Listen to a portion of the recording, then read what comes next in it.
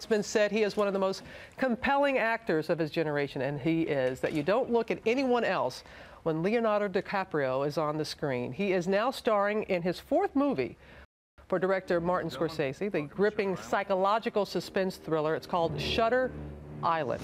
Critics are calling it Leo's finest hour, and I would have to agree with you. It's so good to finally meet you after all this time. You too. Thank you. Great to meet you as well. It is powerful. It is something that thought-provoking. It's just one of those roles that, do you seek out these types of roles? I do seek them out quite aggressively, actually, but it is a gift when they present themselves to you like this. This really came out of nowhere. I think Scorsese and I at the time were looking at doing a different project that fell through, and this kind of landed in our lap. And it was, you know, it was a mixture of different genres. It was a psychological thriller. It was Gothic horror. It was a Hitchcockian style of. Well put. Yeah, you know, but at the end of the day, what it became about was a character piece, and that all at the end of this movie, you're left with one man alone in a room, coming to terms with his past, with his past traumas, and that's what made it riveting to me. And it also made the person who's watching it look within themselves and wonder, okay, are there some things that have happened in my life that could be used against me, or could be said, you know, this is when you lost it, Robin, because, you know, after Hurricane Katrina, and these things that really make you think. You talk about Marty, and you two are magic. You're magic on the screen, and you could tell his work when you're watching this. Do you know when he is really pleased with you? And it's been a mutual admiration society between you two. You've spoken highly of each other. Can you tell it when he knows that you've really hit it? And can you tell it when he's like, you didn't quite hit the mark on something? You know, it's been an interesting process working with him over the years, because obviously he, to me, is the definitive filmmaker of our time. And he's influenced me ever since I was 14, and my entire generation and generations before me. But what I've discovered most about him through working with him for 10 years now is that since that great relationship that he's had with De Niro, and they've produced some of the greatest works of art that in movie history, he really trusts his actors. He trusts his actors to come on set, be prepared, and take ownership of their character. And I think he ultimately finds the narrative of the emotion of the film through his actors, and he lets you do what you want. People oftentimes think of him as possibly a controlling director, maybe because of how specific his vision is. But when it comes to the actors, whether you're a day player or whether you're in every scene of the movie, he expects you to have ownership of that character and guide him. You take ownership of this character, and I want to play a clip and tell people it's set in the 1950s. You're a U.S. Marshal. You've been asked to investigate, go to this island, a mental institution. Criminally insane are there. Somebody has gotten loose, and you've been asked to go and try and find this person, and you actually interview some of the inmates. Yes. Here it is, Shutter Island. You tore her face off, didn't you? Congratulations, no more normal for her, not ever again, no. Do you know what she was afraid of?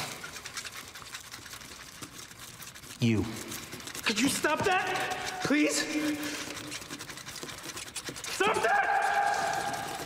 Please! Stop! You know a patient named Andrew Latis? Do you?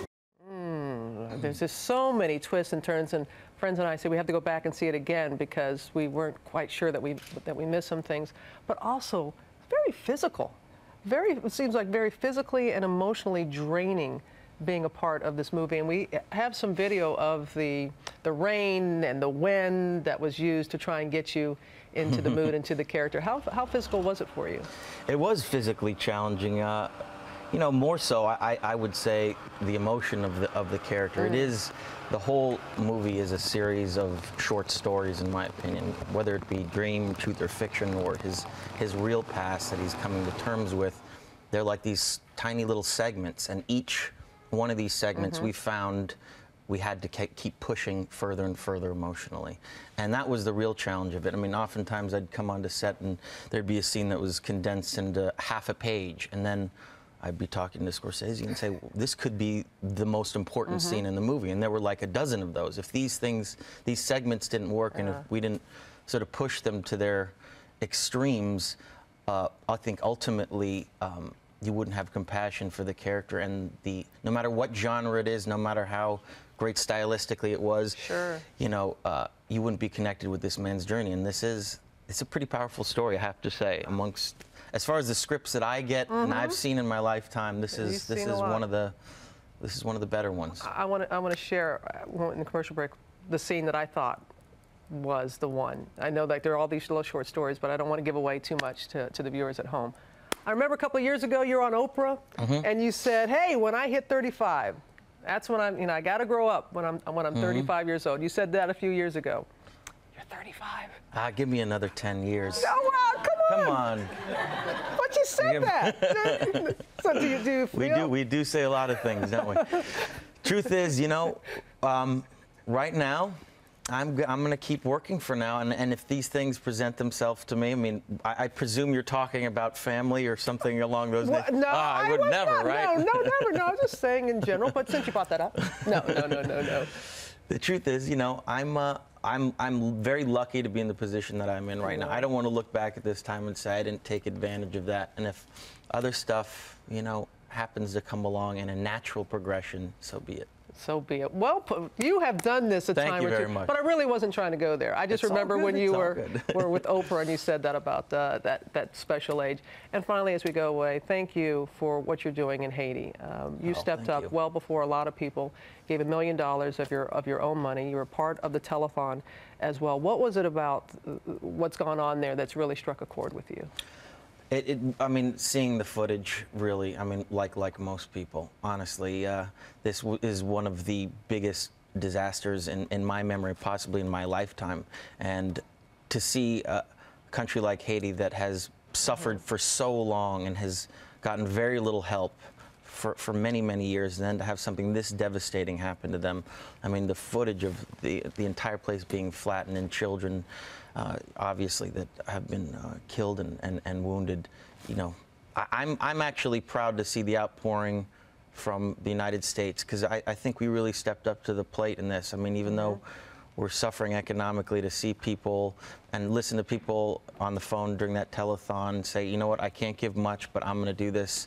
I'm glad. I feel good to be able to give right now. And I don't know, it made me feel a little proud to be American that day. It really did.